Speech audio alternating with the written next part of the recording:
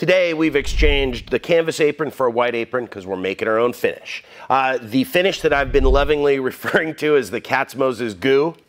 Stop it.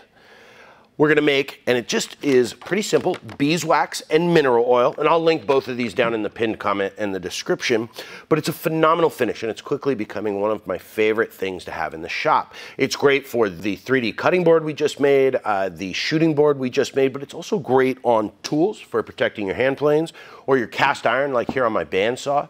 And it's really easy to make. It's not a new recipe, this isn't something I created, but I've found a quick way to make it. Hopefully you can glean some tips from my instruction, and I think you'll really like it. So, without further ado, let's get started. Now, I'm going to use a chafing dish, but you could use a crock pot or a double boiler.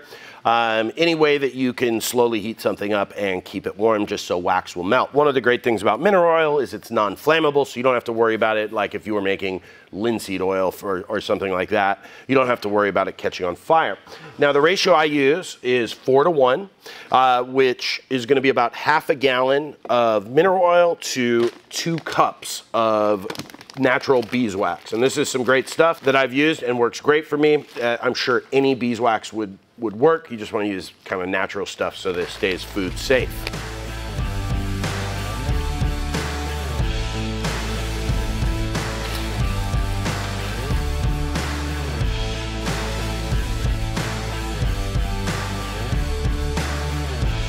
Okay, so now that that has all melted, we're gonna go ahead and let it cool. You can bottle it now and put it in the fridge, or you can just let it cool in its container. I like to do that because it's just easy to scoop up and put in jars when it's done. I'm gonna go ahead and add some cold water to the underside of this just to help speed the process up, but just letting it sit with the lid on it is fine. It should be cool in an hour or so. So, let's get this thing into a solid form.